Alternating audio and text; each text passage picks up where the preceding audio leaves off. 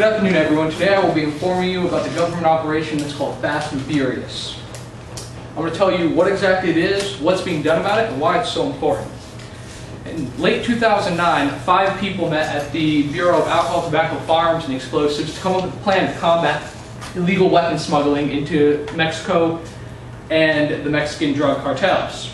The 5 men were U.S. District Attorney David Burke, General Attorney Eric Holder, and then 3 ATF agents, David Voth, William Newell, and Agent Dotson, whose first name has not been revealed.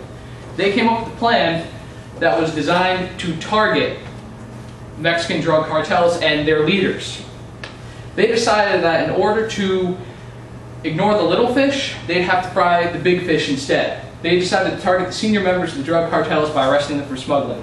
What they did was, they went to a lot of mom-and-pop gun, not like Walmart, but like Dick and Jane's Gun Emporium along the border of Phoenix and Mexico, and told them to sell guns to straw buyers. Let it go. Don't impose any limits. Sell as much as you possibly can. The gun owners did not want to do this. They said no. ATF told them, you need to do this, otherwise we will charge you with obstructing justice. The gun stores backed up and said, okay, we're going to sell to straw buyers. For those of you who don't know, a straw buyer is someone who goes in and buys something illegal, such as a gun, or tobacco, firearms, cigarettes, alcohol, and gives it to someone else. The gun store owners decided, okay, if we have to do this, ATF, could you please give us some sort of letter or recommendation that will absolve us? The gun store owners had a meeting and said, could we please have a letter that will alleviate some of the concerns that we will have backlash for this? The ATF said, no. No letter. Keep doing it though, otherwise we're going to take you to jail. So, okay, can we have any sort of, letter? The ATF denied them any sort of request whatsoever. None. So the gun store owners accepted this because if they didn't, they'd go to jail. So they sold, and over 2,000 guns were sent over the border and lost. 2,000 weapons. Completely gone. Weapons, ammunition, the whole shebang. And they still haven't been found. So far, around 300 have been found, and they've all been found at violent crime scenes, including murder, rapes, and homicides. That's 300 guns out of 2,000 have been found. The rest are still missing. The weapons that were lost. Fully automatic assault rifles were sold, including ammunition. 50 caliber weapons. This is a big issue now the Mexican police are trying to fight. Grenade launchers were sold to the Mexican cartels through legal and illegal means. And anti-aircraft weaponry, stuff that can shoot down airplanes, were lost.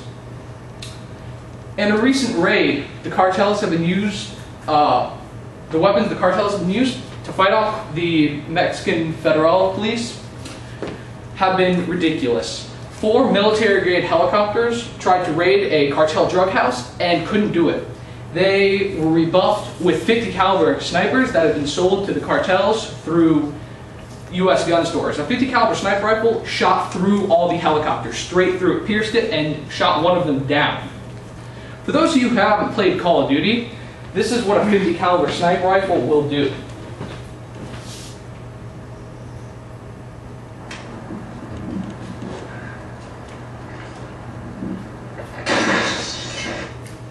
That is ballistics gel. It has the same equivalent consistency of human flesh. As far as the ATF is concerned, this doesn't exist. That's why nothing's being done about it. The ATF has denied its existence completely and utterly. This was a letter sent to Senator Grassley, who was sent by Congress to investigate Operation Fast and Furious. If you'll pay attention to the part I highlighted, dear Senator Grassley, at the outset, the allegation described in your January 22nd letter that ATF sanctioned or otherwise knowingly allowed the sale of assault weapons to a straw purchaser, who then transported them into Mexico, is completely false. ATF makes every effort to interdict weapons that have been purchased illegally and prevent their transportation to Mexico. In other words, a bold-faced lie. Congress hasn't had the time to come up with a solution for this because until this past February, they finally had evidence. A ATF agent, Valerico Sarul, came out and told Congress, look, this is wrong and my position's on the line, but I will tell you anyway. The ATF has been doing this and something needs to be done. The ATF fired him and made up reasons about it that he proved were false for his termination. They said he had foul language, came into work with bad hygiene. He went around to his place of work and got every single other agent who he worked with to sign letters of recommendation that said they were false. In addition to that, now that the ATF district manager has finally come out and said, okay, I didn't even know about this because the 5 men didn't tell anyone. They didn't tell Mexico, they didn't tell their higher-ups, and they're still denying that it exists. U.S. Attorney Eric Holder, one of the head honchos of this operation, his emails have been published. I couldn't get them because Congress has pulled them off every available internet source, so he's not targeted. And he still denies it. His emails, his signature, everything denied. It's also important because Mexico is not happy with us. Maria Gonzalez, her brother, was kidnapped, tortured, killed, and forced to make a videotape confession that his sister was under cartel rule when she wasn't, and the weapons that were used to kill him were linked to Operation Fast and Furious. Mexico wasn't told at all. They are not happy with us. They received no apology in any way, shape, or form. People are dying every day due to this operation. Since 2009, over 50,000 people have been killed in Mexico. And again, only 300 of the weapons lost have been found, and all at violent crime scenes. The only reason this operation has come under government scrutiny is because 4 government agents, 2 ICE agents, Immigrations and Customs, were killed, and 2 DEA agents were killed. They were killed because in Mexico, DEA agents are not allowed to have weapons, and they were shot to death by AK-47s. So I urge you all to please contact your congressman, inform him about this, try to get awareness out. It's very important. Thank you.